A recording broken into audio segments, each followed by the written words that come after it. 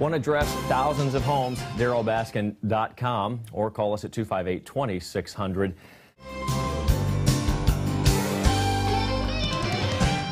Premarital agreements aren't just for people who are considering getting a divorce. In real estate, they have real application that can protect your assets and your family. Here to tell us more about it, David Keesling of Richardson Boudreaux law firm.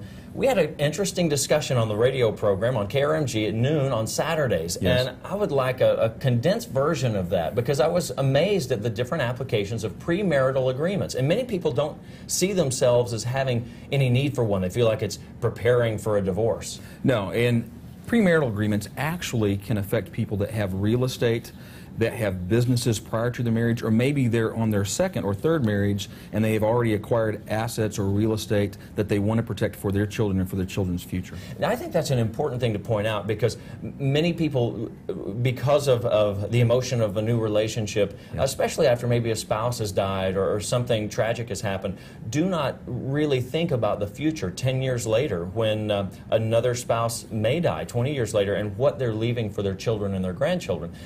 Explain some of the application of that.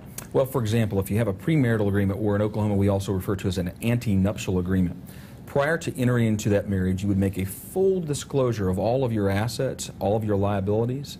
Your spouse would then have knowledge of what those things are, and you would make an arrangement prior to marriage that would set out what their rights to that property would or would not be upon the end of marriage, either by death or divorce. So if you don't spell it out, then that new spouse has rights to everything. And that's where, of course, we see some of these really nasty situations where one of the spouses may have died, and then the children come in and say, wait a minute, this is what my mother left for me and my father left for me, and here's another person who's coming on the scene, and I know my new father loved her or him, whichever the side was, and it creates a lot of family tension. So really, a premarital agreement can prevent that and keep families together. That's absolutely correct. And the key to making those enforceable is to have full disclosure of all those assets and exchanging those and doing it in enough advance of that marriage that both sides can be independently represented and everybody knows what kind of deal they're getting into.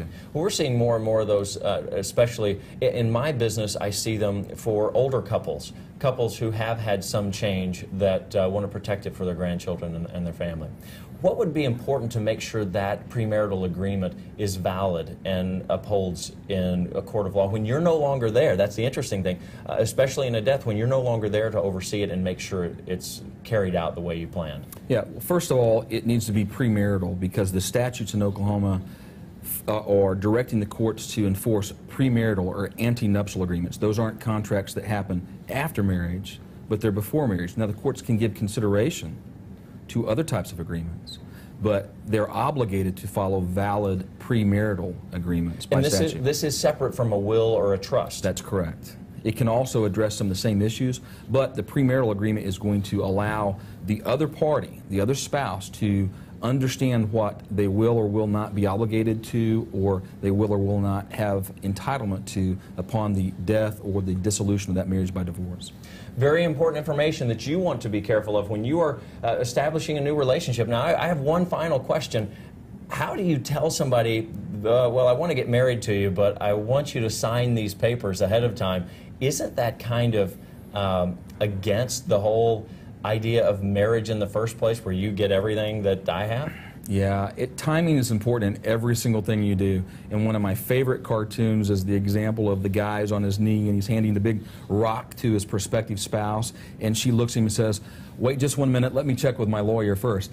So timing is very important, and actually for the purposes of enforceability, you don't take a premarital agreement to your prospective spouse before she walks down the aisle. You give her enough time. You mean right before? It's like, okay, we're an hour before the wedding. Absolutely, that's coercive. They could argue that that contract is not valid because they're under duress at that time. You want to give enough advance notice, and I would tell you a minimum of 30 days to allow them to consider it, ask questions, ask for amendments to the agreement, have independent lawyer look at that and make determination if that's good for them, and then sign it at that point. And that's very important. David, thank you very much for your expert advice. You are watching The Future of Real Estate. I'm Darryl Baskin.